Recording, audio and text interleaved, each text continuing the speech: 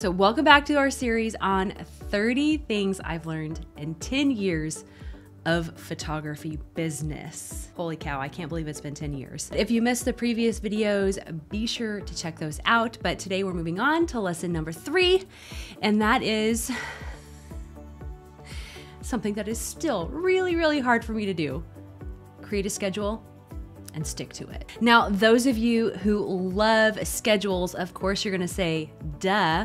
But for those of you who might have a little bit more of a creative spirit like yours truly, it can be pretty challenging to do that. So when I first started, I was again, stay-at-home mom. I had 2 little boys, and I would just wake up and do whatever I felt like that day. Like the night before, I would make a plan, okay, tomorrow I'm gonna do X, Y, and Z, but I would wake up the next day and I would say, I don't wanna do X, Y, and Z, I wanna do Q, R, and S. But you know what? That actually, it led to overwhelm. And I found myself, spinning my wheels. I would overwork some days, and then I would take too much time off on other days. So trust me, creating a schedule can save you a lot of stress and help you stay productive. And you know what? Here's how you can start. Set specific times for different tasks. So this could be like shooting, editing, planning, and make sure that you have breaks, that you are scheduling breaks for yourself. Having a clear and realistic plan is going to help manage your time effectively and ensure you're not overworking or slacking off.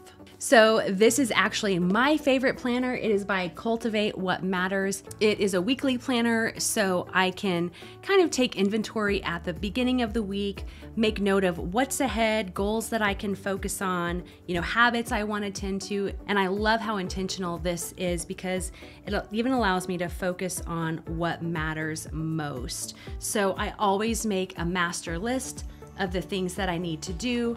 And then on the next 2 pages, then I'll start time blocking and scheduling out what day I want to do those tasks. I cannot stress this enough, and it's actually one of the lessons we're gonna talk about later, so I don't wanna get into it too much now, but it's so important to schedule breaks and downtime because you've got to avoid burnout and maintain a healthy work-life balance, which is something I have learned again and again and again. It's like an ongoing lesson that I seem to be learning, this whole work-life balance thing.